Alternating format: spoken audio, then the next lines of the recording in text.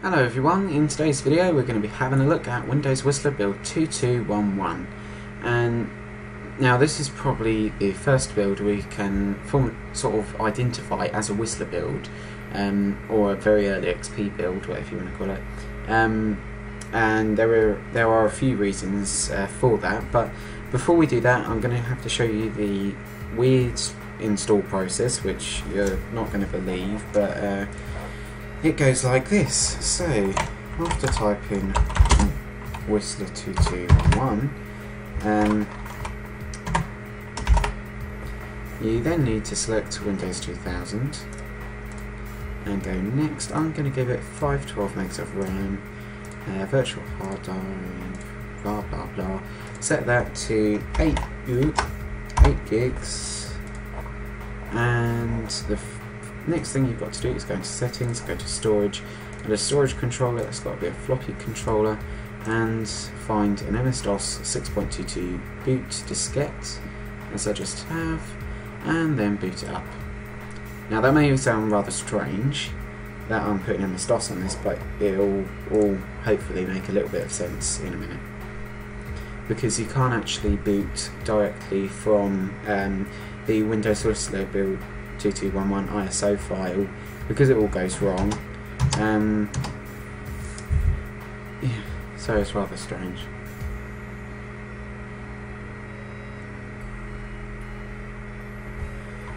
I mean, virtually everyone knows how to install MS-DOS 6.22, but if you don't, I have got a video on the channel which hopefully can help you out a little bit.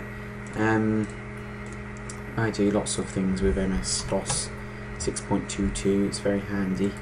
Like if you want to install Windows 3.1, then really you need to obviously use this first.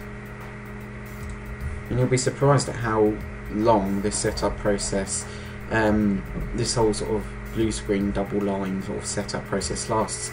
This was made in the early 90s and it survived, well, this whole MS-DOS setup really was very early 90s, and then it survived all the way through to XP, XP Service Pack 3, which was released in 2008, I believe. Yeah, so certainly that whole setup process has lasted anyway. Okay, so as you can see, MS-DOS 6.22 is now installed, and the next thing we need to do is choose another disk image, and that will need to be 98 edition, and that one. So you can't, well actually I'll just quickly check that I've got the right one. Yeah, so you can't actually do anything from within MS-DOS, it happens later. But as you can see, yeah, that's the MS-DOS one. Yeah, so if I reset the virtual machine, I believe the boot order is correct, so I should just boot straight into the 98 startup. Here we go. And you need to start computer with CD-ROM supports.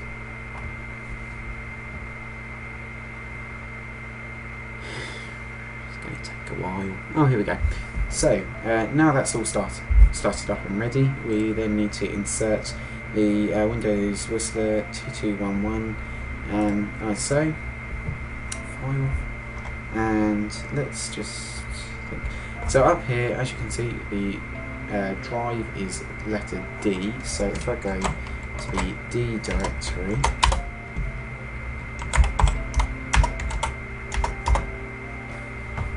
yeah, as you can see there, that is the Whistler 2211 setup disk there.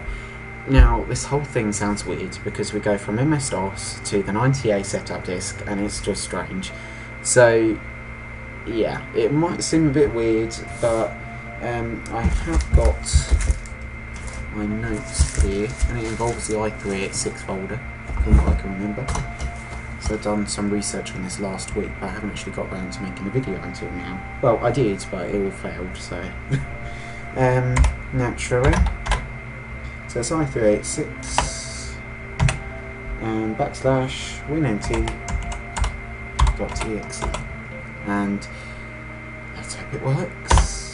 Yes, it does. And from this point on, it's basically okay. A load of weird stuff happens and a load of complicated stuff happens, but I mean, I don't know how MS-DOS somehow obviously made installing this possible, but if you try to boot directly from the CD, it blue screens. And this is the only other way I've found to do it, so it works, I suppose. And this whole thing about smart drive, forget it, don't really matter anyway. In VirtualBox it don't matter.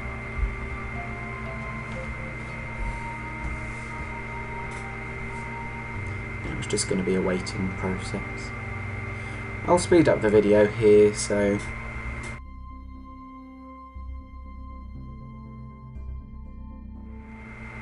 okay, so here is an interesting thing.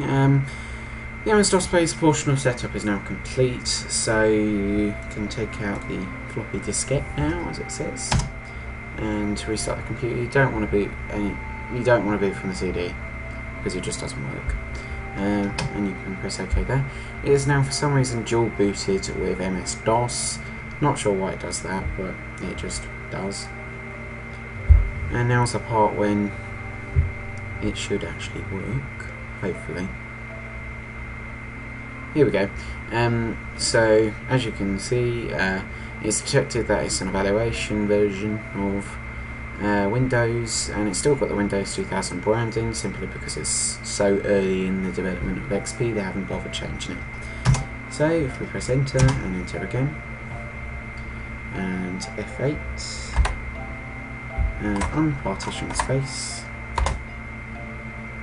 NTFS,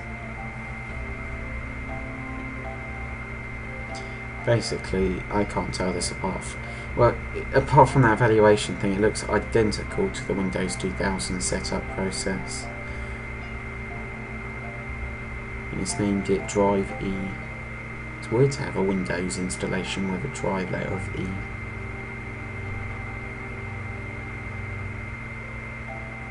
Not sure why it's copying the files over again, but oh well. Let's press enter.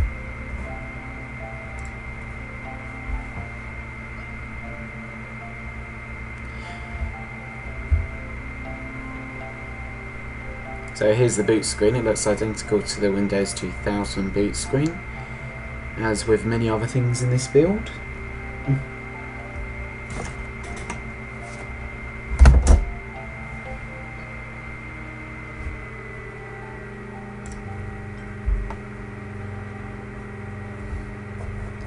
Okay, so as you can see, we've got the mouse pointer integration, so that's okay.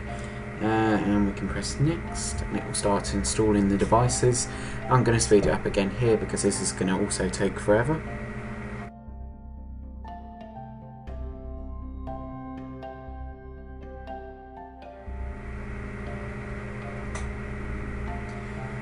So here's the locale settings. This is basically the same as the Windows 2000 locale settings. Nothing really different at all, actually.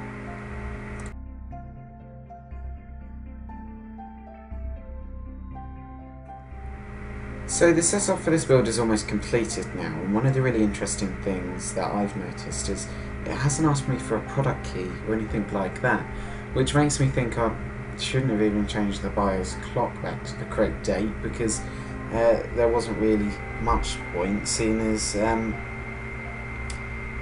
well, seeing as it's most probably correct anyway, so yeah.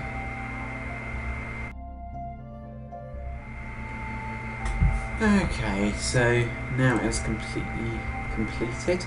I reckon when it boots back into Windows, it will most probably have some weird networking thing which it will want me to do, as they always do.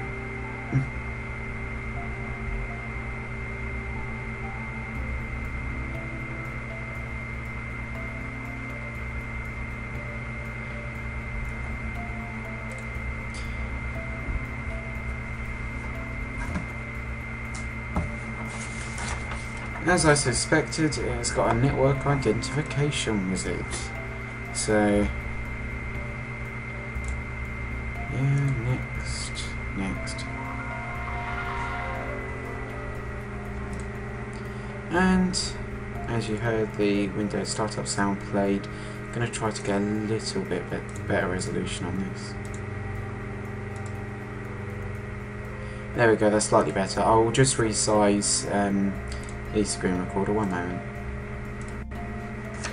Right, so resize the screen and got as high a resolution as I'm ever going to get on this. Now the first feature that I want to talk about is above the build string here, Whistler Windows 2001 Professional.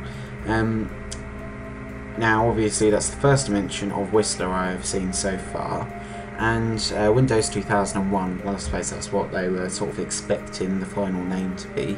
And Professional, well this was going to be the professional version of Windows. And as I mentioned before in the Windows Neptune video, they did carry on with the idea that the next Home Edition version of Windows was going to be, well, it would have the option of an NT file system, so that was quite good. And obviously, what was I going to? Oh, I had a complete mental block then. Sorry, one moment. Yeah, so obviously Windows Neptune had the NT file system for a Home Edition version of Windows, and so did this, so that's good. And we can check out Windows. So as you can see there, it's still version 5.0 in line with Windows 2000, but obviously they hadn't changed it over to 5.1 yet. And it's interesting, Windows Neptune had a version of 5.5, so rather interesting really. And if I have a look on my homework again, it has got a control panel layout as well, which is rather similar to the Windows ME startup. What am I talking about? It's got a control panel which is similar to the Windows ME control panel, and I'm sorry about the bad colours there, but if I attempt to install VirtualBox guest editions on this VM, it will not work. It won't log in for some reason. Unfortunately, there's not much I can do about that, but yeah, it's just a problem with this build. And obviously, Whistler 2202 was the build that we know about before this, and I did do a video on that on the channel, and that also had some mentions of Windows 2001, so I suppose this sort of trend of having Windows 2001 in the system has carried on for quite a while. And Windows 2001, I guess that was a reference to the 9X versions of Windows, so like Windows 95, Windows 98, Windows 2000 and Windows Millennium Edition, and I guess like they didn't call, well, one thing that I've always realised is I wonder why they didn't call Windows ME Windows 2000 Home Edition, and I suppose that's mainly because they were saving that for obviously Windows XP. And Windows XP had 1,000,001 versions, well it seems like it anyway. Yeah, so I guess that's why they were saving that up. And one other thing as well that I've got noted down here is apparently the logon screen is identical to the Windows Neptune logon screen. Or apparently not. Well, that's what I've got written down on my notes, I guess that must be fake then. Or it might have the Windows Neptune logon screen somewhere in the system files. But yeah, apparently it had the Windows Neptune logon screen. Obviously not. So anyway, thank you all very much for watching. There's really nothing else to talk about in this build. As with the last build, it's, well, I mean I've only been using it for a little while, but one other thing as well, local area connection. Now this was something that I was thinking about earlier. In Windows Codename Neptune, they had an integrated firewall in Windows. Now if I'm right, they will have a firewall. No, they don't have a firewall there. How strange. No, in Windows Neptune that was laid out differently, and yeah, no, it's not there anymore. They did have an option under local area connections, properties, and share it on the sharing tab. It had an integrated firewall in Neptune. I guess they, for some weird reason, got rid of it, which was strange. And they've replaced it with no firewall, which is a bit ridiculous. But yeah, how strange. Anyway, that basically rounds it up for this video. Like I said before, I do hope you enjoyed watching this, and it has been a little bit brief, but well, probably won't be brief once I look at how long it actually is in the editing. But yeah, so that's basically it for today, and as usual I cannot remember what the next build of Whistler is called, so till the next build, see you later.